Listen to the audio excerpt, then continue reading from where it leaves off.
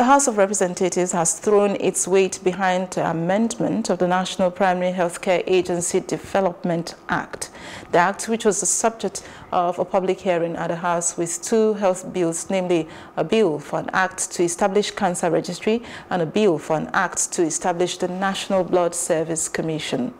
While lawmakers commended the efforts to improve primary health care nationwide by amending the Primary Health Act, Health Ministry officials, however, had alternate views on the bills to establish a cancer registry, saying it is a duplication of an already existing agency. We strengthen these processes. You find many people with headache, malaria.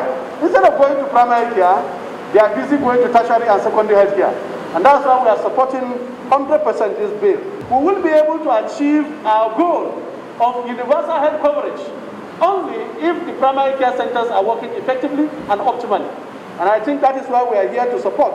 We are here also in dual capacity. One, as an organization that also have membership from those that provide these critical healthcare services, the unions, which are here.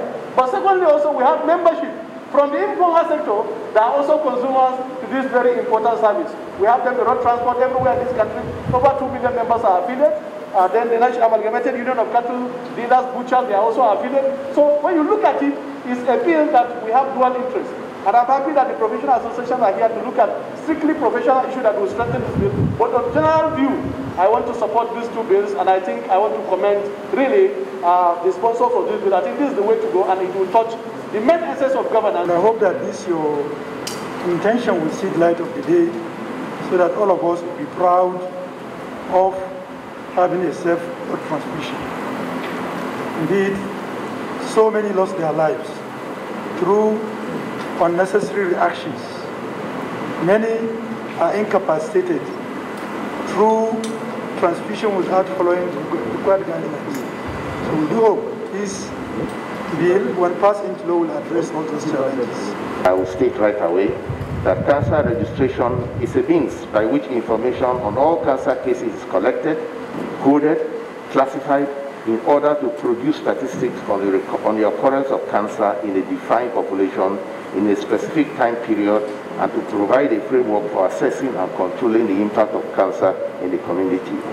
The Federal Ministry of Health established the national headquarters of cancer registries in Nigeria in the 1990s to coordinate cancer registration and the activities of cancer registries in Nigeria. This was domiciled at that time at the Department of Surgery, University College Hospital, Ibadan, under the pioneer chairmanship of Professor Sholanke, and the National NHRCN, despite several challenges due to inadequate funding, recorded successes. It later metamorphosed into a national system of cancer registries.